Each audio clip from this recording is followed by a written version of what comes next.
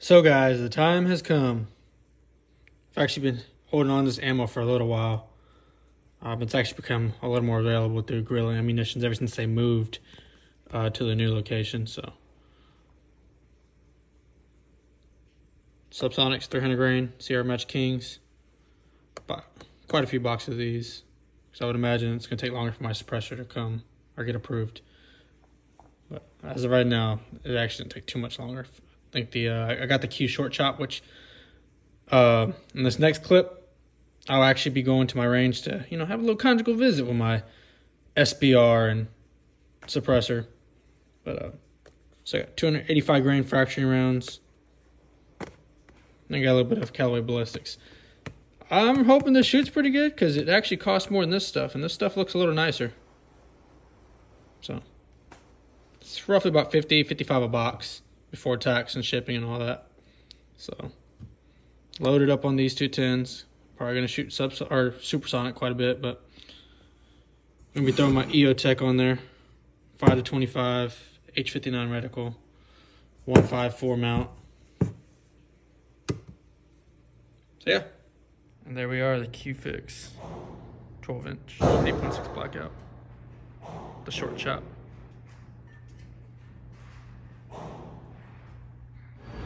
Finally getting around to shooting this. Q short chop.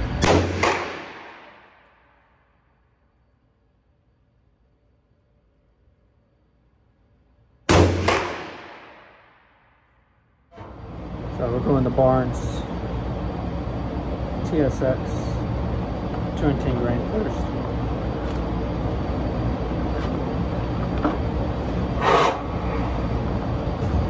This has been my second set of under ears for the output. Yeah, so we are going to super suppress today.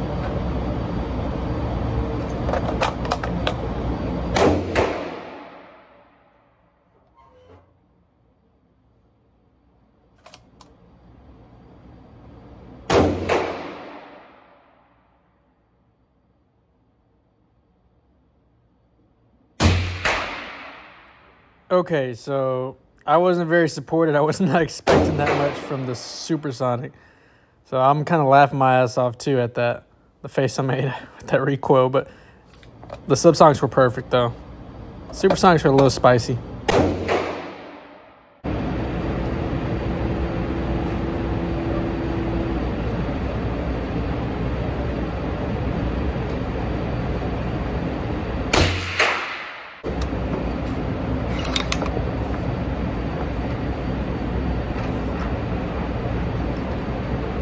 Idea of accuracy with the supersonic, the 210 Barnes. There's 3 shots on the A.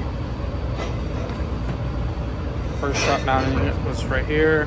Second shot, third, fourth, fifth, sixth. Pretty good. I would imagine it wouldn't be too much, just widespread out at 100. I'll do that at a later time once I get this outdoors and my tax stamp approved and whatnot. Meantime, try these. I'll go 285 grain subsonics. First time shooting subsonics out of any firearm.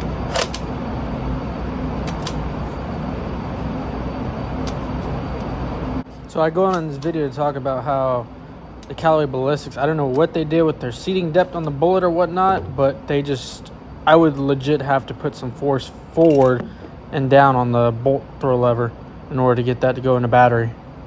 It was just shy, but hey, there wasn't an issue later on with any of the Guerrilla subsonics. So yeah, I'm definitely not buying those again.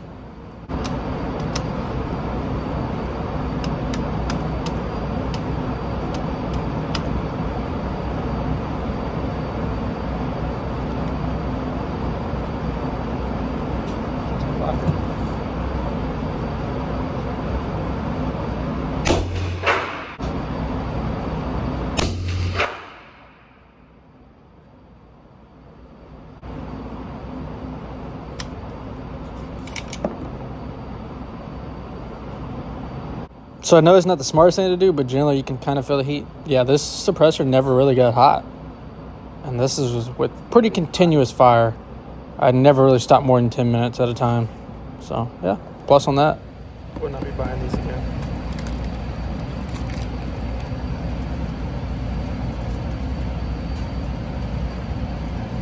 Well, let me shoot the subsonics from Gorilla Ammunitions and then we'll revisit that. So aside from that mystery shot where I was aiming here, pulled that one. Just because I didn't know it was gonna fire or not. So it's 5 shots right there. So I pulled that one. So I mean it's 50 yards. 50 yards isn't really something to go off of, but just kind of give you an idea. I might go ahead and push that to 100. Make sure I shoot this vertical and horizontal. So, point of aim, point of impact, that's going to be for the 210. The 210 Barnes, these 3 right here. Callaway Balistics, point of aim. Point of aim, point of impact for this 300 Sierra Match Kings.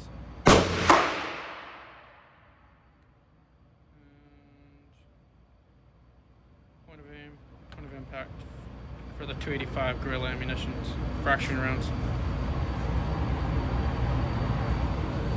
Shot well over 20-30 rounds to this cannon. The whole time it stayed relatively just warm. Now it's been sitting in my hand for a few seconds. And I just took it off the gun. I shot the gun probably about less than 5 minutes ago. Cue short shot. It's doing work.